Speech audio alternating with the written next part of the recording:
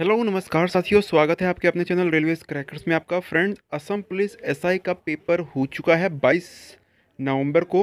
और ये सारे के सारे मेमोरी बेस्ड क्वेश्चन पूछे गए थे। 3 टॉपिक के से क्वेश्चंस आपको पूछे गए हैं, जिसमें आपको जीके, हिस्ट्री और रीजनिंग। मैथ्स के 1 से 2 क्वेश्चन आए थे, उससे ज़्यादा क्वेश्चन नहीं आया था मैथ्स के। मैं सारे के सारे क्वेश्चन कम से कम मुझे 65 प्लस क्वेश्चंस मैंने कलेक्ट कर लिया हूँ। और ये जो क्वेश्चंस है, आपको मैं पूरा डेट टू डेट क्या क्या क्वेश्चंस कितने कितने टॉपिक से आए हैं सभी मैं डिस्कस करने वाला हूँ, और क्या कट ऑफ जाने वाली है। ये पूरा वीडियो बहुत ज़्यादा हेल्पफुल रहने वाला है आपको। असम पुलिस अगर आप पेपर दिए हो, या आपने असम पुलिस का कोई भी पेपर आप सोच रहे हो देने के लिए, तो आप इस वीडियो को ज़रूर शेयर करिएगा, देखिएगा और लाइक करिएगा, सब्सक्राइब जरूर कर लीजिएगा। चलिए वीडियो को स्टार्ट कर लेते हैं। सो फ्रेंड्स, आपको मैं बता दूं, असम पुलिस का एसआई का जो पेपर था 22 नवंबर को, सॉरी यहाँ पर मैंने 20 गलती से यहाँ पर पुट कर दिया है। 22 नवंबर का पेपर जो था, इसमें आपको मैंने यहाँ पर बताया हूँ कि कोई कितने क्वेश्चंस पूछे गए। मैंने यहाँ पर 62 प्लस क्वेश्चंस किए हैं। एंड में मुझे और 2-3 क्वेश्चंस मिले हैं, तो मैंने उसको 65 प्लस कर दिया, जो कि मैं रीजनिंग के क्वेश्चंस करा रहा था। तो रीजनिंग के क्वेश्चंस भी हम लोग अच्छे से देखेंगे, क्या क्या क्वेश्चंस पूछे गए थे, डेट टू डेट देखेंगे कि स्टेप बाय स्टेप। ठीक है, पहला क्वेश्चन देखिए। Which two Assamese book was written on the basis of Second World War? ठीक है, एक क्वेश्चन पूछा गया था, विच to Assamese book was written on the basis of second world war. तो आंसर होगा फ्रेंड्स जंगम एंड दाउर अरुनाई। ये क्वेश्चन इसका करेक्ट आंसर हो जाएगा। नेक्स्ट क्वेश्चन देखते हैं, फाउंडर ऑफ जोरहाट सार्वजनीन सभा। तो सार्वजनीन सभा के जो फाउंडर है वो कौन है? तो जगन्नाथ बरुआ हैं।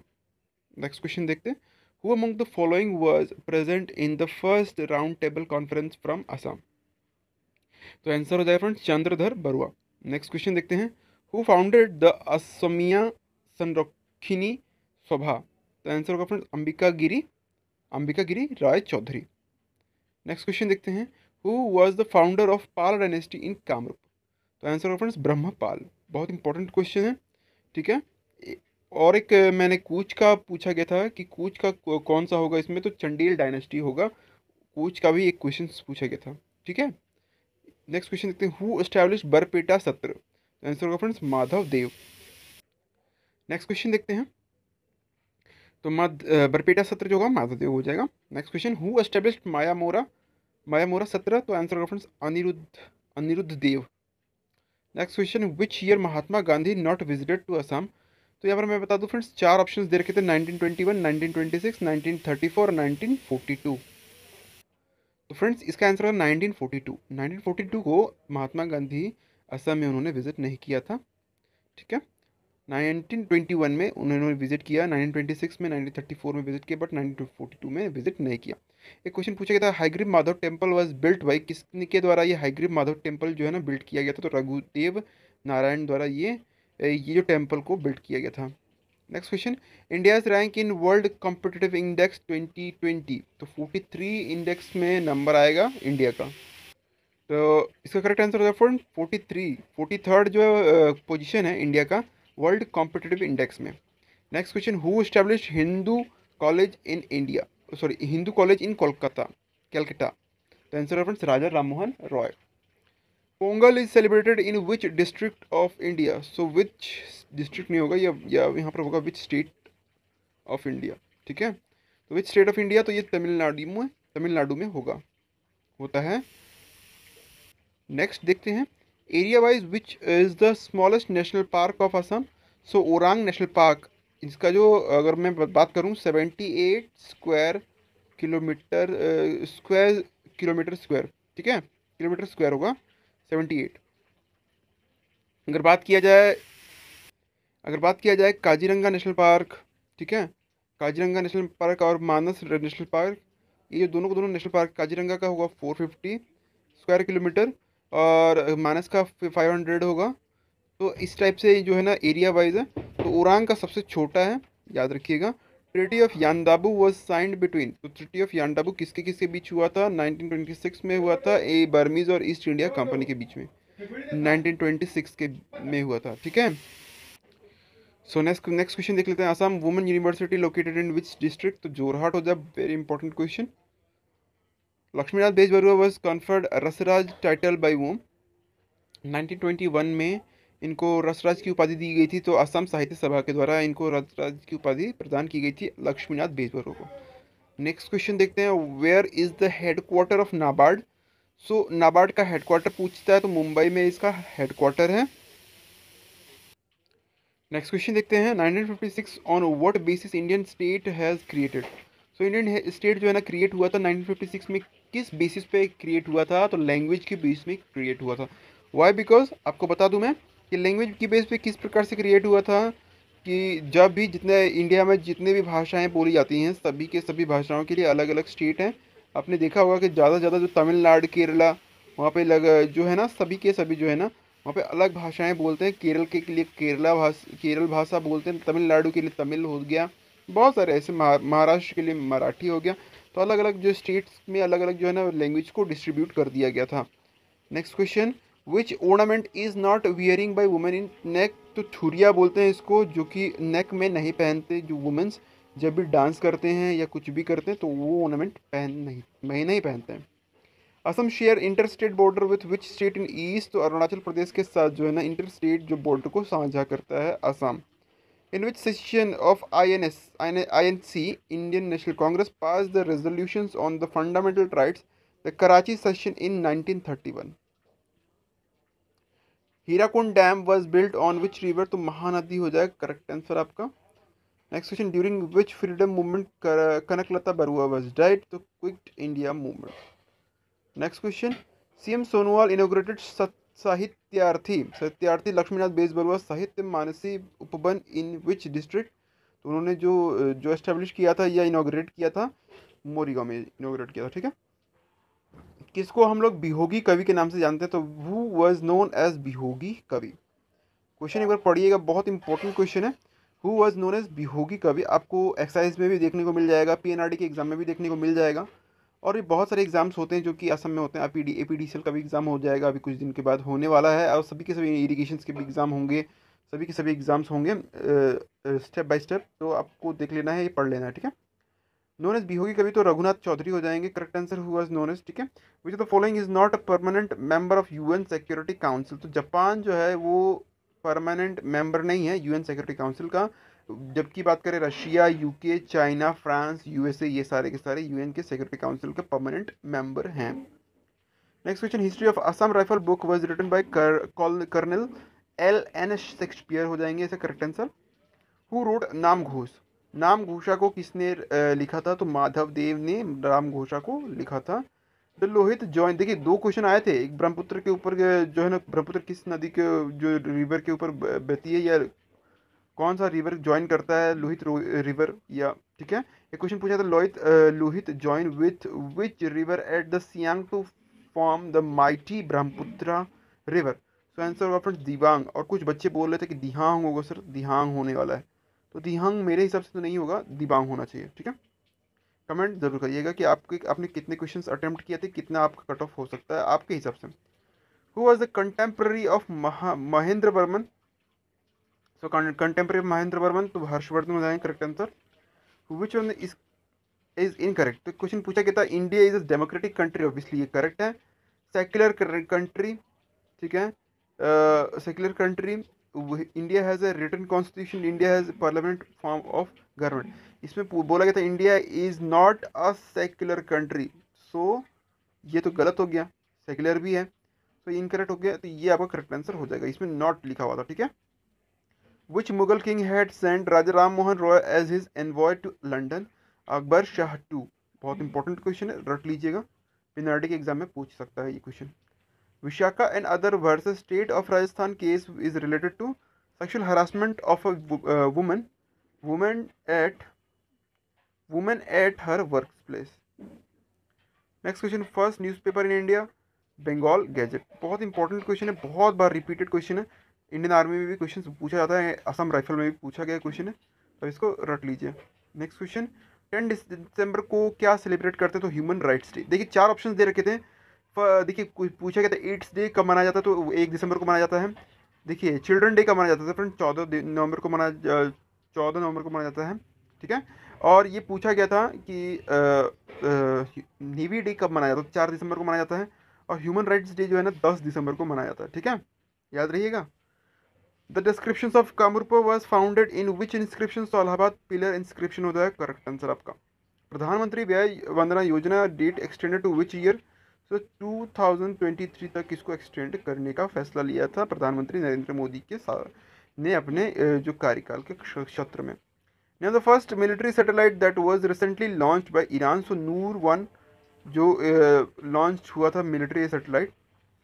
बुशू festival is celebrated by which community? तो दिमासा पीपल द्वारा ये सेलिब्रेट किया जाता है बुशू फेस्टिवल, ठीक है। Next question, हचांग Puja is celebrated by? तो राभा द्वारा ये जो हचोंग पूजा जो है ना सेलिब्रेट किया जाता है। Which award is given to the young writers for creative writing in Assamese language? सो मुनिन बर कोटोकी अवार्ड ये दिया गया है। नेक्स्ट क्वेश्चन देखते हैं, रीजनिंग के क्वेश्चन आप कुछ करेंगे। तो देखिए क्वेश्चन पूछा था 3, 10, 27, 26, 227, उसके बाद आएगा 218। जिसका आया था 218 वो करेक्ट आंसर हो जाएगा। अगर नहीं समझ में आ रहा तो हम नेक्स्ट क्वेश्चन एक वीडियो बनाएंगे, एक सेट बनाएंगे रीजनिंग और मैथ्स के ऊपर, उसमें जो भी क्वेश्चन रीजनिंग और मैथ्स के थे वो भी हम लोग करेंगे, डिस्कस करेंगे, ठीक है। Mouth is Jio is similar to head, brain और थिंक? इजी क्वेश्चन है, देखिए याद रखिएगा। माउथ है, ठीक है, माउथ के अंदर मतलब दांत तो है और दांत से हम लोग चबाते हैं। सिंपल सा जो है आपका पाई चार्ट या पाई डायग्राम या बार डायग्राम बन गया। नेक्स्ट बताता हूँ मैं आपको। देखिए हेड हो गया, हेड के अंदर क्या है? ब्रेन है, ठीक है। अब ब्रेन क्या कर सकता है? थिंक कर सकता है। बहुत ही सिंपल सा इसका आंसर हो जाएगा।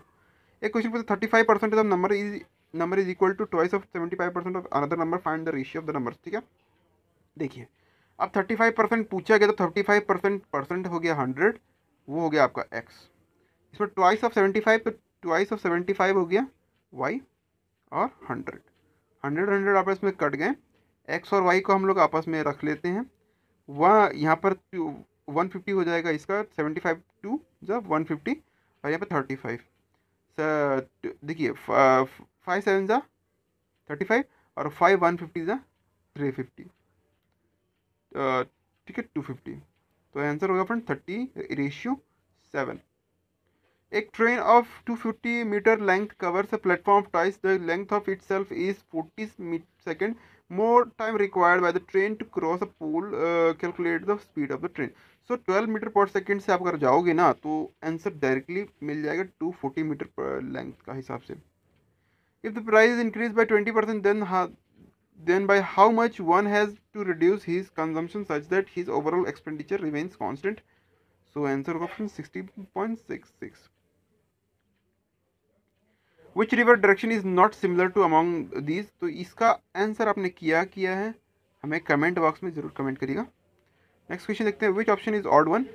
सो ऑड वन बहुत ही सिंपल सा है। सी कितना होता है? 3 नंबर, और जो होता है एफ क्या हो गया? 6 6 प्लस 3 कर दीजिए, जोड़ दीजिए 9। तो लेकिन अगर डी को अगर आप देखोगे तो ई और 9 वाई पूरा अलग हो रहा है, तो ये आपका गलत हो जाएगा, ठीक है। ये ऑड वन हो जाएगा। परवर्ती संख्या में क्या होना है पूछा है, तो ये सिंपल सा क्वेश्चन है। बहुत लोगों ने मुझे गलत सजेस्ट किए हैं, मैं आपको बता दूं 0 + 1 कितना होता है भाई? 1, ठीक है। 1 + 1 कितना होता है? अब बस ऐसे ही करते जाना है। 0 + 1 1, 1 + 1 2, ठीक है। और 2 + 3 2 + 1 2 + 1 3, 3 + 2 5 हो जाएगा, और 5 + 3 8 हो जाएगा, 8 + 5 13 हो जाएगा, और 13 + 8 21। तो यहाँ पर करेक्ट आंसर होगा 21, ठीक है। फाइंड आउट इसमें निकालना है तो बहुत सिंपल सा है, आप इजोटी से भी निकाल सकते हो। इजोटी किसको बोलते हैं हम लोग? हर 5 संख्याओं को मैंने काट लिया आपस में, ठीक है। तो इजोटी हो गया 5 10 15 20 25, ठीक है। इसके भीतर आप इसको बैठा लीजिए, आंसर आ जाएगा। सिंपल सा है। डिजास्टर मैनेजमेंट एक्ट कब पारित हुआ था या कब लागू किया गया था? 2005 ईस्वी में, ठीक है। एक क्वेश्चन पूछा गया था, सिंपल सा क्वेश्चन, देखिए इजीली क्वेश्चन करिएगा। यहाँ पर क्वेश्चन में बोला क्या गया, देखिए पहला में बोला है कि ये आपका है तो ऐसा बनेगा, मतलब 2 है तो 2 को हम लोग काट रहे हैं तो 1 2 3 4 बन गया, ठीक है। अगर 3 को काटेंगे तो कितना बनेगा? 2 को काट रहे हैं 4 बन रहा है, 3 को काटेंगे तो 6 बनेगा। सिंपल सा 6 बनने से क्या हो जाएगा? बी होगा आपका आंसर। समझ में आ गया? 7 8 9 देन द वैल्यू इज, तो 7 8 9 है तो वैल्यू को 9 पूछा है, 9 का वैल्यू क्या होना चाहिए? तो 9 को हम लोग बाइनरी वैल्यू में लिखते हैं, 2 4 ज़ा 8, कितना बचा 1, 2 2 ज़ा 4, 2 2 ज़ा 4, यहाँ पे कुछ नहीं बचा मतलब जीरो पे बैठेगा यहाँ पर, 2 1 ज़ा 2, ठीक है। तो यहाँ पे हो जाएगा 0 1 0 0 1 1 0 0 1, आंसर आपका कंप्लीटेड। अब हम बात करेंगे थोड़ा कट ऑफ के बारे में। कट ऑफ किस प्रकार से कितना जाने वाला है आपको मैं बता दूं। देखिए ये अगले साल का शायद है, तो मैं बता देता हूँ। यूआर का जो 63 गया था, ठीक है, यूआर का 63 गया था, 655 ओबीसी और ओबीसी का गया था, एससी 56.5, एसटी 57, एसटीएच का 46, सेम फीमेल का थोड़ा कम है, तो फीमेल वालों के लिए थोड़ा फ़ायदा होता है। इस बार का जो कट ऑफ है मेरे हिसाब से मैं बताता हूँ, आप जस्ट माइंड आउट करते रहिएगा। 55 to 60 इसके अराउंड में आपका जनरल अर्थात यूआर का होगा, यूआर कैटेगरी अर्थात जनरल का। ओबीसी एमओबीसी का होगा 50 to 55, एससी एसटी का होगा आपका 45 to 48, ठीक है। एससी का मैंने बताया 45 to 48 नहीं तो 50 पकड़िए, क्योंकि 50 इसका अप्रॉक्स पकड़ लेते हैं हम लोग। एसटीपी के लिए 42 to 45, एसटीएच के लिए 40 to 43। ये आपका हो गया मेल कैटेगरी का। फीमेल का समथिंग इसी टाइप का बनेगा। जनरल का बन सकता है आपको 45 to 50 के भीतर।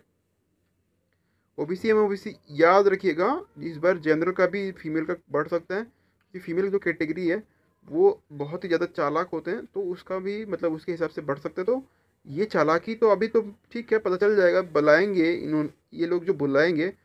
कितना बच्चों ने एग्ज़ाम दिया था 63, तो यह 62,000 अगर मान लीजिए देते हैं तो कितने बच्चे को बुलाएगा, तो 31,000 को बुलाएगा, ठीक है। 31,000 को बुलाएगा फिजिकल के लिए। इसको में काट पीट के जितना बचेंगे वो आपका सेलेक्ट होंगे मेडिकल के लिए। मेडिकल में जो काट पीट के सेलेक्ट होंगे वो होंगे, उनको जॉब मिलेगा, ठीक है। तो करना क्या होगा यहाँ पर, देखिए जितनों को बुलाएगा उससे पहले, बुलाने से पहले वो देखिएगा कि आपका मार्क्स कितने आए, आपके मार्क्स कितने आए हैं और आपके प्रीवियस मार्क्स कितने थे, ठीक है। सभी के सभी चीज़ को अच्छे से एनालाइज करेगा वो। आपके जो मार्क्स जितने भी आ रहे हैं उस मार्क्स को एक बार एनालाइज करने के बाद फीमेल मेल फीमेल देखेगा, मेल फीमेल का देखने के बाद सब चीज़ एनालाइज करेगा वो, A to Z एनालाइज करते हैं। आपको कम से कम 50%, इस बार बोला गया था कि 50% आपको लाना होगा कम से कम फिजिकल में एंटर होने के लिए।